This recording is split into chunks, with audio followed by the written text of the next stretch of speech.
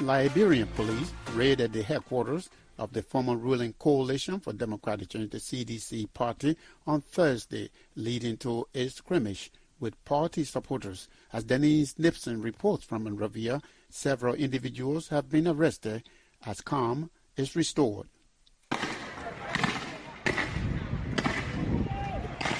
Liberians woke up on Thursday to the sound of gunfire, tear gas, and roadblocks near the headquarters of the opposition CDC. Businesses in the area shut down and pedestrians' movement impeded. Jala Nelson is the Deputy Director of Operations of the Liberian National Police. He told VOA that the altercation began when the Liberia Drug Enforcement Agency, LDA, began a raid in the vicinity of the CDC. The Liberia Drug Enforcement Agency was executing a search and seizure warrant in the same vicinity of the CDC headquarters in a place called Small Town along the beach.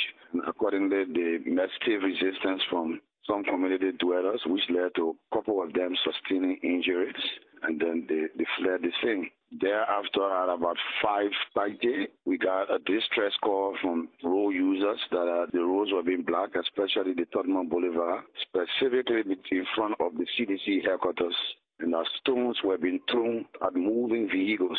And the police being responsible for the maintenance of law and order, we had to move in, try to contain the situation. However, CDC Secretary General Jefferson Koji says the police statement is misleading and that it was the government's plan to attack the opposition. He says one opposition supporter was gunned down in the process. What we say to you, it is a calculated cover-up. Those no FDA people who came here, those were state-sponsored mercenaries.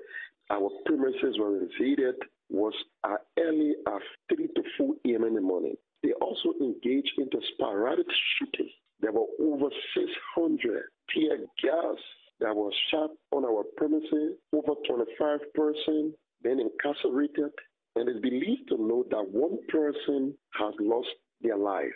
Addressing the press on Thursday, Information Minister Jerry Limick Pia said the government will not tolerate lawlessness. A group of people just torment the rest of the country because of their own self-interest. So as we speak, the National Security Council of the country is meeting, and if you think what you're doing is a play thing, you're joking, because we will act and we act decisively. As a former president, instead of being a state ban, you allow your party headquarters to be used as a ground of turbulence. Former President George Weah has told the local Front Page Africa publication that the police action violated peace and security of the country. The incident has generated mixed reactions from Liberians, with some saying the raid was untimely and have the potential to disrupt the peace that Liberia has enjoyed over the years, while others think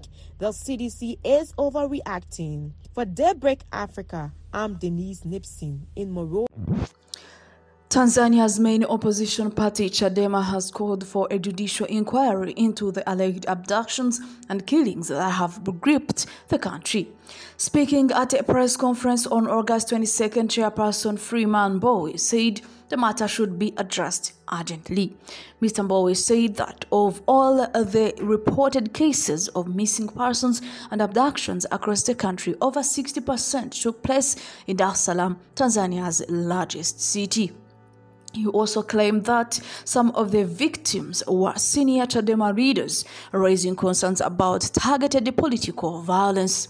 These are not isolated incidents, said Mbowe. What we are seeing is a disturbing pattern of enforced disappearances, with a significant number occurring right here in Dar es Salaam. The Chadema leader went on to accuse state security agencies of involvement in the disappearances.